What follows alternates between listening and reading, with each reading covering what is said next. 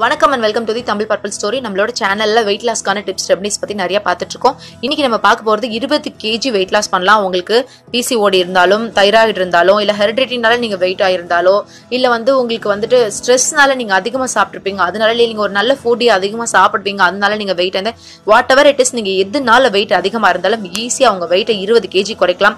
No exercise, நீங்க கஷ்டப்பட்டு exercise பண்ண வேண்டிய தேவையில்ல, டயட் இருக்க வேண்டியதில்ல, ஜாகிங் வாக்கிங் இந்த மாதிரி எதுவுமே நீங்க கஷ்டப்பட வேணாம். மெனக்கிடாம ஈஸியா வந்து வெயிட் லாஸ் பண்ணலாம். நான் சொல்ற விஷயங்களை நீங்க சாப்பிடாம இருந்தாலே போதும். கொஞ்சம் ரிஸ்க் தான், ஆனா நீங்க பண்ணி பாருங்க, ஈஸி. ஒயிட் சுகர் தயவு செய்து ஒயிட் சுகரை தயவு செய்து அவாய்ட் பண்ணிருங்க. இது எல்லாரும் சொல்ற விஷயம் தான். ஒயிட் சுகர் நீங்க அவாய்ட் பண்ணாலே நல்லது. அதுக்கு பதிலாக நீங்க வந்து ஈஸியா கிடைக்கக்கூடிய நாட்டு சக்கரை, பனங்கருப்பட்டி இல்ல வெல்லம் இதையாவது போட்டுக்கலாம். ஒன்னொன்னுக்கு ஒன்னொன்னு மாற்று வழி இருக்கு இயற்கையா, அதை நீங்க ஃபாலோ பண்ணுங்க. அப்புறம் ஒயிட்ஸ் அதாவது பால்ல செய்யப்பட்ட பொருட்கள் எல்லாத்தையுமே அவாய்ட் பண்ணுங்க. டீ காஃபி குடிக்கிறவங்களா தான் தயவுசெய்து டீ காஃபி அவாய்ட் பண்ணுங்க. அதுக்கப்புறமா வந்து இந்த நெய், அதுக்கப்புறமா வந்து தயிர், இந்த மாதிரி வெண்ணெய், இந்த மாதிரி நிறைய விஷயங்கள் இருக்கு, சீஸ், பட்டர், எல்லாத்தையுமே தயவு செய்து அவாய்ட் பண்ணிருங்க. மோர் குடிக்கலாம், மோர் ரொம்ப நல்லது, அதுல ஃபேட் கம்மியா இருக்கு. நான் டீ காஃபி குடிச்சு பழகிட்டேன், வேற வழியே இல்லைன்னு சொல்றவங்க பால் அதில் அவாய்ட் பண்ணிட்டு சுக்கு காப்பி, அப்புறமே வந்துட்டு லெமன் டீ, இஞ்சி டீ இந்த மாதிரிலாம் நீங்கள் குடிக்கலாம். நல்ல வார்ம் வாட்டரில் லெமனையும் ஹனியையும் பிழிஞ்சு நீங்கள் காலம்பரை ஃபஸ்ட்டு வெறும் வயிற்றுல குடிச்சிடுறீங்க அப்படின்னு சொன்னால் அது ரொம்ப நல்லது. அதுக்கப்புறமா நீங்கள் பட்டை வந்து நல்லா ஸ்வீட்டாக இருக்கும். கொஞ்சம் பட்டையை வாங்கிட்டு நல்லா பொடி பண்ணி அதை சுடுதண்ணியில் போட்டு நல்லா கொதிக்க வச்சு குடிச்சிங்கன்னா நல்லா உங்களோட ஃபேட்டெல்லாம் பேன் பண்ணி விடும். நீங்கள் ட்ரை பண்ணி பாருங்கள், நல்ல ரிசல்ட் இருக்கும். கேக்ஸ் எல்லாரும் பர்த்டேவானாலும் சரி, பர்த்டே பார்ட்டியில் வேற என்ன பார்ட்டியா இருந்தாலும் வந்து கேக் கண்டிப்பாக நம்ம சாப்பிடுவோம். கேக்ல நிறைய க்ரீம் கண்டென்ட் இருக்கு. அதனால தயவு செய்து கேக் அவாய்ட் பண்ணுங்க. Black forest, white forest, red velvet, அது இதுன்னு ஏகப்பட்ட கேக்ஸ் இருக்கு. ஸோ கேக் சாப்பிட்றத தயவு செய்து அவாய்ட் பண்ணிருங்க. அதுல நிறைய சுகர் இருக்கு. அதுக்கப்புறம் பேக்கரி ஐட்டம்ஸ்ல நிறைய ஸ்வீட்ஸ் நீங்க ஆசைப்படுறீங்கன்னா ஒரே ஒரு லட்டுல பாதி சாப்பிடுங்க, ஜாங்கிரியில பாதி சாப்பிடுங்க, நிறைய சாப்பிடாது. சாக்லேட்ஸ் சின்ன பிள்ளையிலேருந்து நம்ம சாக்லேட் சாப்பிட்டு இருக்கோம். அதை நம்மளால கண்ட்ரோல் பண்ண முடியாது, பெரிய கஷ்டமான விஷயம் தான், ஆனால் பண்ணி தான் ஆகணும். ஏன்னா சாக்லேட்னால நம்ம நார்மலாக இருக்கிறத விட பயங்கர கலோரிஸும் ஃபேட்டும் அதில் அதிகமாக இருக்கான், சுகர் கண்டென்ட்டும் அதில் அதிகமாக இருக்கான். தயவு செய்து சாக்லேட்ஸ் நீங்கள் சாப்பிட்றவங்களா இருந்தால் இன்னிலேருந்து அவாய்ட் பண்ணிருங்க.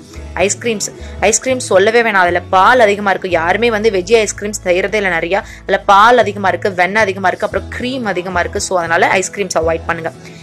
கோழி, பிராய்லர் கோழியை சாப்பிடாதீங்கன்னு சொல்லிட்டு ஊரெல்லாம் தண்டாரோ போட்டு சொன்னாலும் நம்ம கேட்க மாட்டோம். அதை சாப்பிட்டுட்டே தான் நம்ம இருப்போம், நம்மளால கண்ட்ரோல் பண்ண முடியாது. ஆனால் நீங்கள் பிராய்லர் கோழிக்கு பதிலாக நாட்டுக்கோழி தாராளமாக சாப்பிடலாம். பிராய்லர் கோழியை தயவு செய்து அவாய்ட் பண்ணிருங்க. உங்களோட வெயிட்டுக்கு முக்கியமான காரணம் பிராய்லரும் தான். அதுக்கப்புறமா வந்து பிராய்லர் கோழி சாப்பிடக்கூடாது. முட்டை மட்டும் எப்படி அவங்க ஆடு பகை குட்டி உறவா? கண்டிப்பா வந்து பிராய்லர் கோழியில இருக்க பிரச்சனை தான் முட்டையில இருக்க. முட்டை சாப்பிடாதீங்க. ஆனா நீங்க நாட்டுக்கோழி முட்டை சாப்பிடலாம். ஆனா நாட்டுக்கோழி முட்டையிலையும் அதுல இருக்க ஒயிட்டை சாப்பிட்டுட்டு எல்லோவா அவாய்ட் பண்ணிருங்க.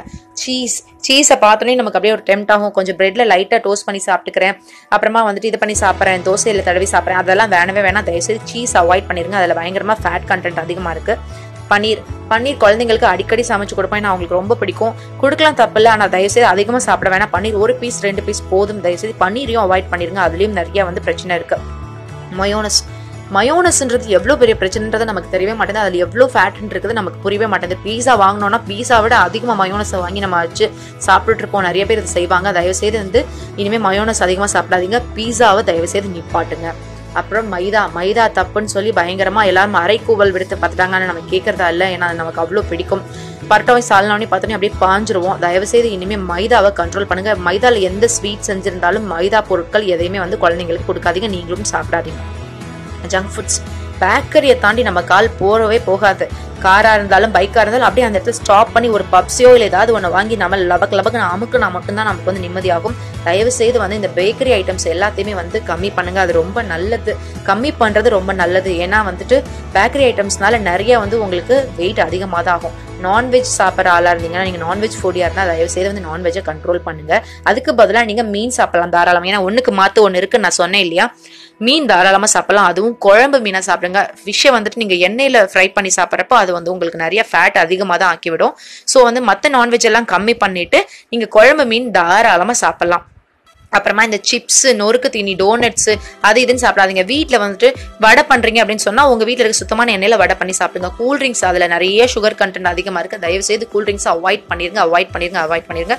கூல்ட்ரிங்க்ஸ் சாப்பிடாதீங்க. நல்லா வயிறு முட்டை சாப்பிட்டுட்டு சில்லுன்னு தண்ணி தூக்கி குடிச்சிங்கன்னா உங்களுக்கு எப்படி ஃபேட் குறையும். ஸோ வார்ம் வாட்டரா குடிங்க.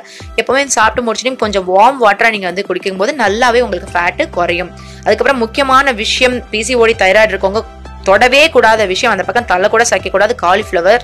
அதுக்கப்புறமா வந்து கேபேஜ். இந்த காலிஃபிளவரும் கேபேஜையும் வந்து என்ன பண்ணக்கூடாதுன்னா, எல்லா டாக்டரும் பிசிஓடி தைராய்டுக்கு வந்துட்டு சொல்லுவாங்க அதை சாப்பிடவே சாப்பிடாதீங்க. நானும் உங்களுக்கு அதை தான் சொல்றேன், தயவுசெய்து சாப்பிடாதீங்க. அதுக்கு பதிலாக நீங்க என்ன பண்ணலாம், ப்ரெக்கோலி சாப்பிடலாம். காலிஃபிளவர் மாதிரியே தான் இருக்கும் பாக்குறதுக்கு, கொஞ்சம் டேஸ்ட் நல்லா பரவாயில்லாமலே இருக்கும். அதை நீங்க வாங்கிட்டு நல்லா உங்களுக்கு பிடிச்ச மாதிரி நீங்க ரெசிபி பண்ணி தாராளமா சாப்பிடலாம். அப்புறமா ரைஸ், ஒயிட் ரைஸ்ல வந்துட்டு நிறைய வந்து சுகர் கண்டென்ட் இருக்குன்னு சொல்லுவாங்க. அது சாப்பிட்றனால நிறைய பேர் சுகர் வருதுன்னு கூட சொல்றாங்க. நீங்க அதிகமா ஒயிட் ரைஸ் சாப்பிட்றதுக்கு பதிலாக கொஞ்சம் ரிவர்ஸா எடுத்துக்கலாம். நம்ம அரிசி சாதத்துக்கு பதிலாக என்ன பண்ணலாம், ஏதாவது மில்லட்ஸ் எடுத்துக்கலாம். அப்படியே நீங்க எடுத்தாலும் நிறைய தொட்டுக்கிற, அதாவது கீரை காய்கறி பொரியல் நிறைய வச்சுட்டு ரைஸை கம்மி பண்ணிக்கோங்க. ரிவர்ஸ் அப்படியே கம்மியா ரைஸ், அதுக்கு பதிலாக நிறைய காய்கறி. அப்புறம் தேங்காய், நீங்க தேங்காய் தாராளமா சாப்பிடலாம். அதுவும் பச்சை தேங்காவை ஃப்ரெஷ்ஷா அறுத்து அப்படியே அதை நல்லா மென்னு சக்கையை துப்பிடுறது ரொம்ப நல்லது. அதுல சேச்சுரேட்டட் ஃபேட்னு சொல்லிட்டு ஒரு நல்ல ஃபேட் இருக்கு, அதனால நீங்க தாராளமா தேங்காய் சாப்பிடலாம். ஆனா தேங்காவை ஓவர் குக் பண்ணி தயவு செய்து சாப்பிடாதீங்க, அதுல அதிக ஃபேட் இருக்கு. அதுக்கப்புறமா இளநி தாராளமா குடிக்க நல்ல எனர்ஜியை கொடுக்கும், தாராளமா நீங்க குடிக்கலாம். அது வந்து ரொம்ப நல்லதும் கூட. இதெல்லாம் நீங்க ஃபாலோ பண்ணாலே போதும். ஈஸியா நீங்க இதெல்லாம் ஃபாலோ பண்ணக்கூடிய விஷயம் தான். உங்களை நான் நிறையலாம் தியாகம் பண்ண சொல்லல. இதெல்லாம் நீங்க வந்துட்டு கம்மி பண்ணிட்டீங்கனாலே கண்டிப்பா 3 monthsல உங்களுக்கு 20 kgs கண்டிப்பா அடிச்சு சொல்றேன் ரெடியூஸ் ஆகும், நீங்க இதெல்லாம் ஃபாலோ பண்ற பட்சத்துல. மற்றபடி வந்து நீங்க நினைச்ச என்ன எக்ஸசைஸ் பண்ணாலும் உங்களால ரெடியூஸ் பண்ணவே முடியாது. ஓகே, கண்டிப்பா நீங்க இதெல்லாம் ஃபாலோ பண்ணுவீங்கன்னு நான் நம்புறேன். இந்த வீடியோ உங்களுக்கு பிடிச்சிருந்ததுன்னா மறக்காம என்னுடைய தமிழ் பர்பிள் ஸ்டோரி சேனலை சப்ஸ்கிரைப் பண்ணுங்க, லைக் பண்ணுங்க, ஷேர் பண்ணுங்க, கமெண்ட் பண்ணுங்க. மீண்டும் ஒரு நல்ல பதிவோட சந்திக்கிறேன். நன்றி, வணக்கம்.